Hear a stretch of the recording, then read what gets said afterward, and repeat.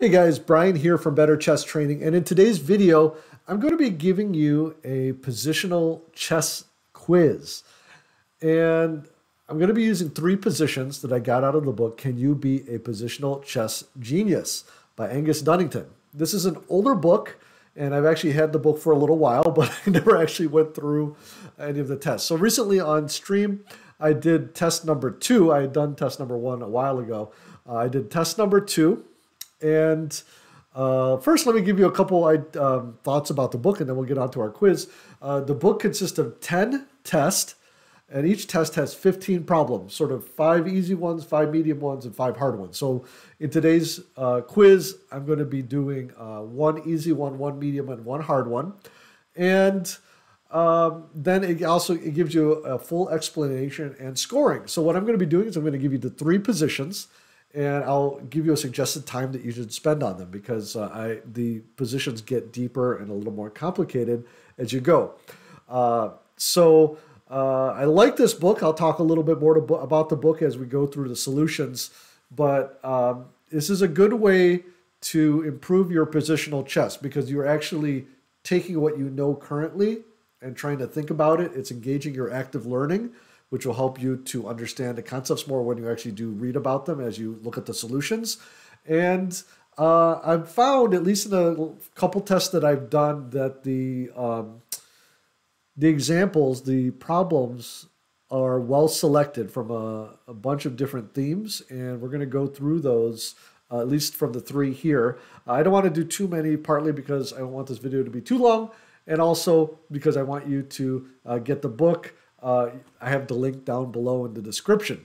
Okay, so here is the first position, and this is from Kamsky, Geta Kamsky against Kasparov from the Manila Olympiad in 1992.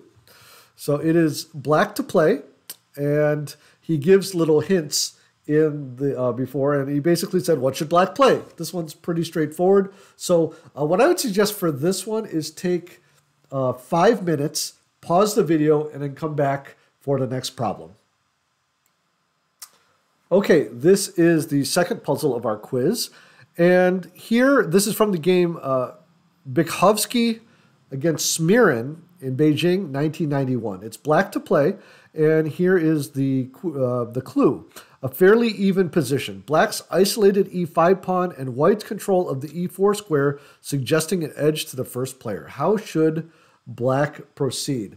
And for this one, I would actually give yourself 10 minutes. And even if you think you have the solution, I would encourage you to try to use as much of the time as necessary and try to push deeper. You might get the initial concept, but in the book itself, and also for your chess, you should try to calculate as far as possible and look for possibilities for both sides. So pause the video, give yourself 10 minutes, and then come back to the video for the third position. Okay, for our third and final puzzle, I give you this position. This is from Boris Gokul versus Vladimir Kramnik, Novgorod, 1995. It's black to play, and here's the clue. White's bishop is not good, and his pawns have seen better times. How did black transfer his knight and attack the enemy c-pawns? Now, this one is the hardest of the puzzles, and it is from the advanced section in the test. I would give yourself 15 minutes. And again, even if you think you get the first move, try to calculate further and further and try to find white's best responses and your responses to that. Try to really come up with a best line of play for black. Okay, give yourself 15 minutes, pause the video, and then we'll go to the solutions. Okay, here we are back at puzzle number 1, and I'm going to show you the solution. So hopefully you found, of course, this knight is being attacked, so we need to maybe do something about it. Hopefully you saw that queen to h5 check just gets met by this bishop to f2, and then after you move the queen, you're going to lose your knight. So that was something that I saw when I first tried to solve the puzzle. But so this knight needs to be moved, and you might think that here, knight to f4, bishop takes f4, pawn takes f4, queen takes f4, just loses a pawn. But in fact, this is very powerful for black. So the first move is knight to f4. And the idea here is that if white were to take, which he didn't in the game because he saw this, that this bishop is very powerful. So let's see what happened in the game. And again, this is, let me turn back here. This is from Kamsky versus Kasparov. So after, let me look here, knight to f4,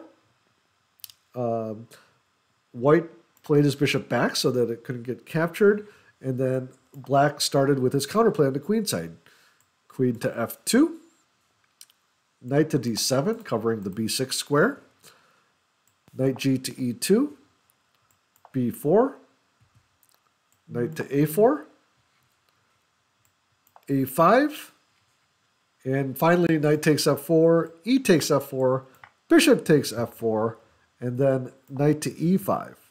And here you can see black has very good compensation. This knight is very well, standing very well. This bishop is eyeing this diagonal. And overall, white did very well. A couple more moves were given in the solution. Here at castles, knight to c4, bishop to e3, knight takes e3. So here we could see that if we compare the minor pieces here, we could see that the bishop on c2 is pretty useless, and as this knight is as well, does not have very many squares, but these two bishops are just going to do quite well in the coming position. So if you got the idea of f4 and specifically opening that long diagonal, give yourself 5 points. So 5 points is the maximum you can get for this puzzle. Okay, our second puzzle is this position here with black to move. And here, the answer is, the first idea is e4. So one of the things we want to do a lot of times in isolated pawn positions is try to liquidate this pawn or use that pawn to create either a weakness in our opponent's camp or to open a line. And in this case, we are basically sort of interrupting white's control of this e4 square. During the puzzle, I was thinking of, when I was first solving this myself, I was thinking of preparing this move with something like rook to e8. But the problem there is that white is able to blockade it with e5. And then if we were to take, then this pawn is just going to become a weakness for the rest of the game. So having gone through that analysis, I did also select e4. And so now knight takes e4, seems to win a pawn, but again, knight takes e4, queen takes e4. This is what happened in the game. Queen takes e4, and now pawn takes e4. Now we have this knight to e5, and now you can just see here all of these weaknesses that are coming up. Now, black has to be very careful, so this is where I hope you calculated ahead. Rook to d5 is played, and here we have to be careful because of moves such as if knight takes c5 now, this is okay, but after knight takes c5, white has some weaknesses of his own that he's going to have to deal with. Okay, so that would be okay for white.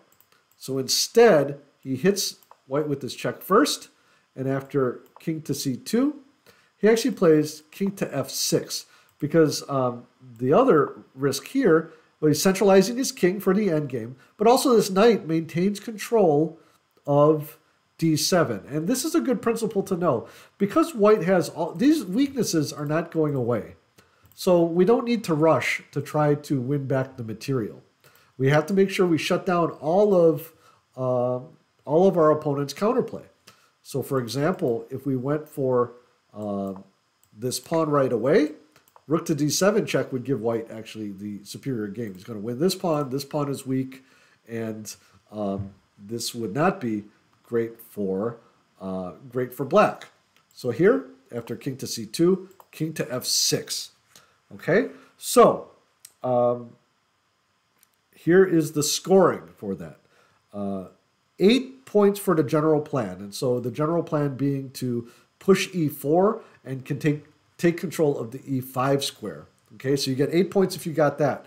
If you calculated as far as king to f6, give yourself 2 additional points. So maximum points you can get on this puzzle is 10 points. So I hope you got that. So let's go on to puzzle number 3. Okay, for our final position, which is worth 15 points if you get it all right.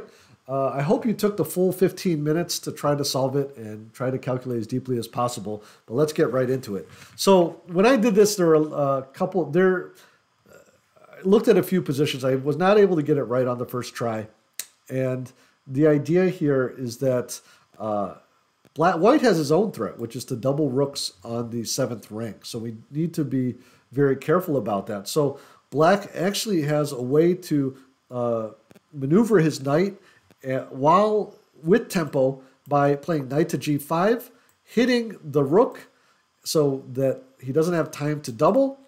And so here in the game, by the way, if you saw rook takes h5, knight to e4 check, then very good for you. But in the game, rook to g7 was played. And here, knight to e4 check, getting another tempo, king to f1, and here, knight to d6, attacking the pawn. Now, one thing to note here is that taking the pawn right away here is a little dangerous. After rook to d3, knight to d4, rook d to d7, White is going to be able to basically draw here with these doubled rooks. Okay, going back to the game, knight to d6. So bishop to b6 was played here. And here, of course, the idea is that if we take, then the rook will take, and then the danger is pretty much over for White. So from here, Black played rook to f7, blocking this rook and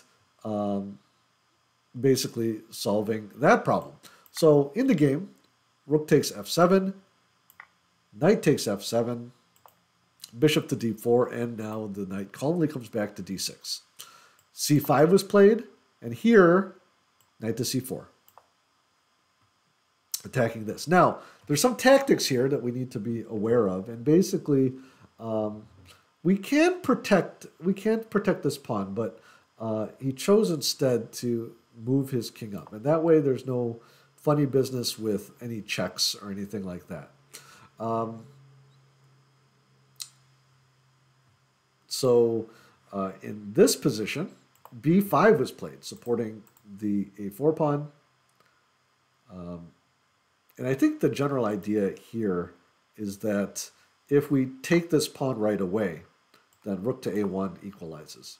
Because after we move our knight, let's say to c4, or even c2, then White just gets the pawn back. Okay, so instead, b5 was played. C takes b6, en passant, c takes b6, bishop to f6, and after b5, we could see here that Black just has a big positional edge, and he went on to win the game. Okay, let's do the scoring for this puzzle. Basically, it's 10 points if you saw the maneuver to d6. So that would be here. So if you saw knight to g5, to e4, to d6, give yourself 10 points. If you were able to delve further and saw the bishop to b6 idea, which is right here, give yourself an extra 2 points.